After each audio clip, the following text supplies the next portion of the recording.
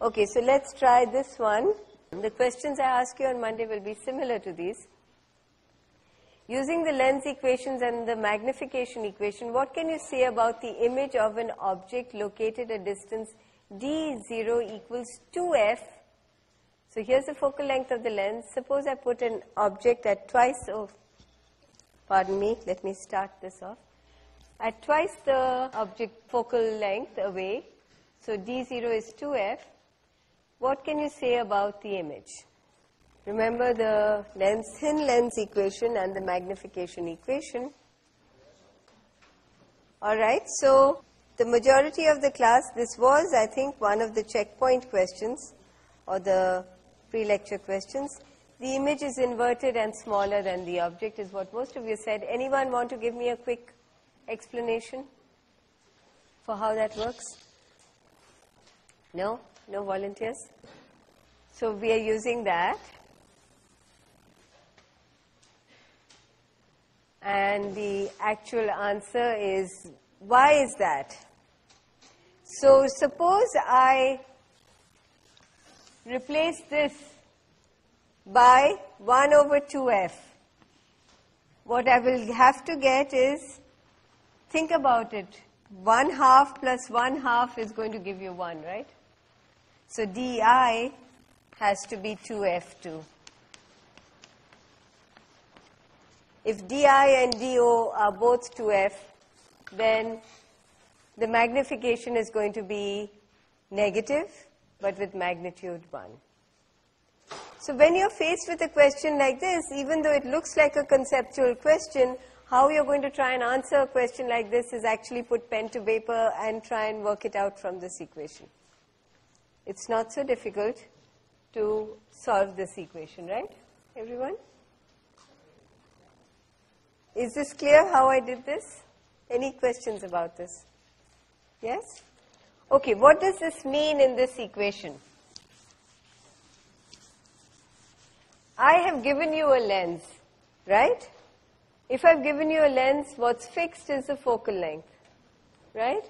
Now, if the focal length is fixed, then if I change the object distance, I have to have that 1 over the object distance plus 1 over the image distance is equal to 1 over focal length.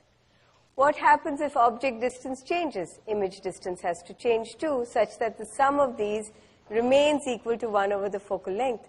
The right-hand side is fixed, so if I change one, the other changes.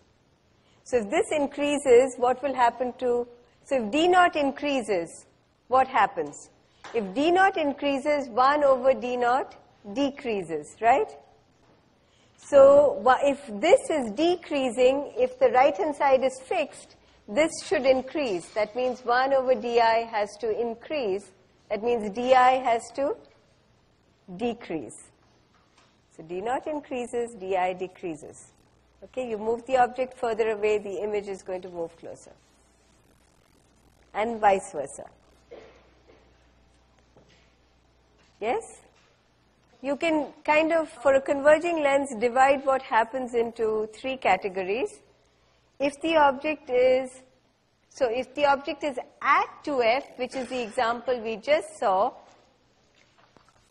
so when d0 is equal to 2f, we got that di is equal to 2f and magnification is negative 1. So when the object distance is exactly twice the focal length, we found in that example that the image distance is also twice the focal length, but it is a real image, so it's inverted, which means the magnification is negative and is equal to, has a magnitude of 1 because these two are equal. What happens if I move the object distance further away?